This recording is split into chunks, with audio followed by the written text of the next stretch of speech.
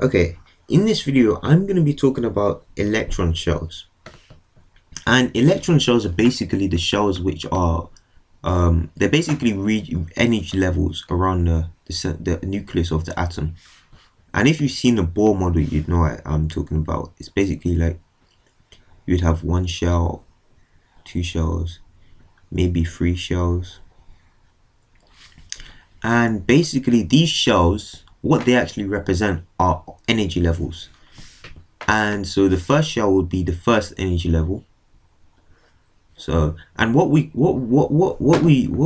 call these different energy levels to show their sort of their value, what we call them is we call them principal quantum numbers. So principal quantum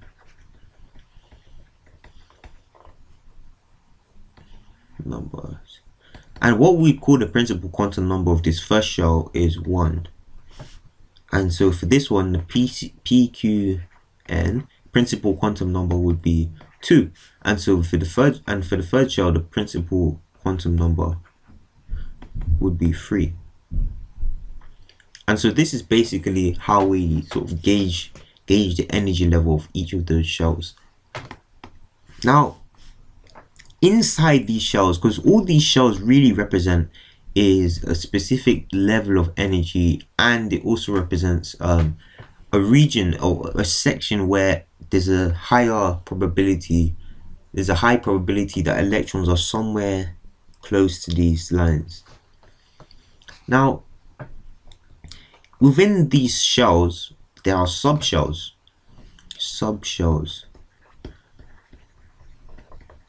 And these subshells, shells, within shells there are subshells, and within the subshells there are orbitals. Now, shells are these things you can see here, and subshells are more or less regions which contain orbitals. So regions of the atom which contain orbitals.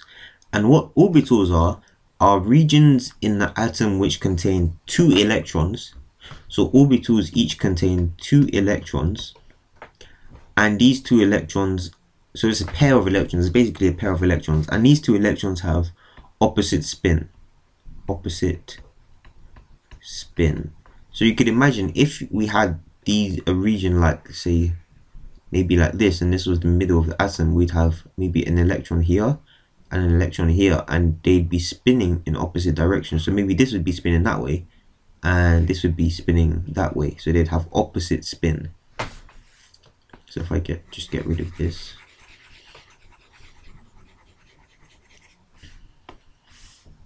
now there's different types of subshells. As a tongue twister, some subshells have more orbitals than others. And the general hierarchy is, and I'll start from down here, from the one that has the least amount of orbitals in it, is the S subshell. The S subshell. So we use letters to represent the subshells, and the first one is the S subshell. Now the S subshell contains 1 orbital. Actually, I'll just write 2 columns, and one will be subshells. One will say subshell.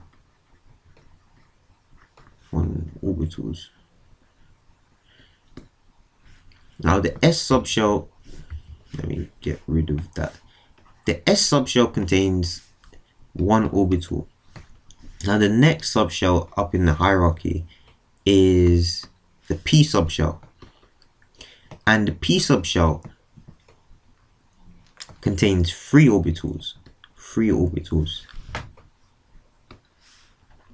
So altogether, since each orbital has 2 electrons in it, this would have 2 electrons, and this would have 3 times 2, which is 6 electrons. And following on from the P subshell, we have the D subshell. Let me just use light blue. you have the d subshell, and then each d subshell contains 5 orbitals. So you can imagine, since we have 5, we're going to have 10 electrons, 5 times 2. And following on from the d subshell, we have the f subshell, and the f subshell has more orbitals than all of these other ones, and the f subshell contains 7 orbitals. And so for the f subshell, we'd have 7 multiplied by 2, which is 14 electrons. So if I was to write the electrons maybe here, I have 14, 10, 6, and 2. So those are the number of electrons that each orbital contains. And these orbitals, like the s and the p orbital, have slightly different shapes. And I'll go into the shapes in the next video, not this one. Now, if we consider maybe a sodium atom,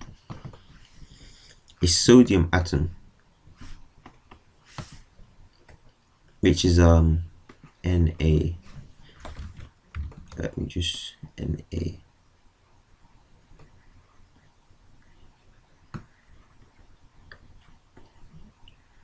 So sodium has 3 shells, and since sodium is in group 1, the outer shell has 1 electron. So I'm just going to draw the electron in yellow. 1 electron. Oh, yeah, right. 1 electron. And the inner shells have, the inner shell has 2 electrons. 1, 2. And this inner shell, if I write down here what as I said, this is the first energy level, and the notation which we use to represent the first energy level, since what we do is we write the number, so the number in terms of the principal quantum number, so n, and then we write the subshell, which is present, the subshell we're talking about. So in this case we're talking about the s subshell, and then we write the number of electrons in that subshell. And in this case, this is the only subshell in the first shell. And so we write the number and the subshell, and we would write the number of electrons in that subshell. And so for this particular one, what we'd write is, since this is the energy level 1, we would write 1. Let me use it easier to see color. We'd write 1 s, and since there's 2 electrons, we'd write squared. And so for this one, this is second shell, this is full, and this has the capacity to hold 8 electrons. So we'd have maybe 1 here, 1 here, 1 here, 1 here, 1 here, 1 here, 1, 2, 3, 4, 5, 6.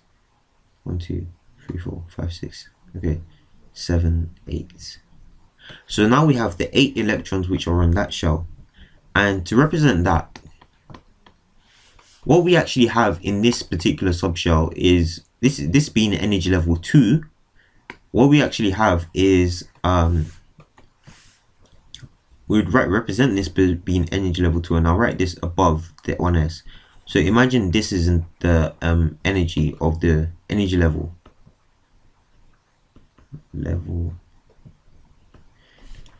What we'd have here is the 2, because I said it was n, and then the shell, the subshells, and then the subshell, and then the number of electrons. And now the second shell contains the s subshell as well. So it contains the 2s, and it contains 2 subshells. So the first shell contains 1 subshell, the second shell contains 2 subshells, and following on from that, the third subshell contains 3 subshells. The second shell contains 3 subshells, and the subshells which they contain follow from this s. So the first one starts with just s, then the second one would have s and p, and then the third one would have s, p, d, and then the fourth one, if there was a fourth one, would have s, p, d, f, and that would have a maximum capacity of about 14, about probably 60 electrons. Now if we take a look at this 1s squared, and we write out the next energy level. So looking at this, we've got S and then we've got P. So it'd be 2. Let me use a better color for this. It'd be 2s and squared, since this S subshell only can contain a maximum of 2 electrons. And then we'd have slightly above this in terms of energy level, we'd have the p orbital, p subshell. And so we'd have the energy, the principal quantum number, and then we'd have the subshell. So this is a p subshell, and then we'd have the number of electrons in it. And if we look at this, we've got 6 electrons. 1, 2, 3, 1, 2, 3, 4, 5, 6, and it's maximum capacity basically 2p6. And then we have the last one, and this is in energy level 3. So I'm going to write this up here, and I'm going to use let's see, I'll use green for this. So we've got 3, and you've got S, and this has only got 1 electron in the outer shell, principal quantum number at the energy level with the principal quantum number of 3. So it's going to be 3s1. So basically that means that the first shell, if you imagine these are the shells, I'll use the right, try and use the right color for this. If we imagine these are the shells, or like that. So this is the first shell, this is the second shell, and this is the third shell. The first shell contains 2 electrons, as you can see in the diagram here. The second shell contains 2 plus 6, which is 8 electrons, as you can see in the diagram here. And the third shell contains 1 electron, as you can see in the diagram. So yeah, and the filling rules in terms of orbitals, because there's certain filling rules when it comes to the filling of the orbitals in these different subshells, and I'll go into that in the video after the next one. So yeah,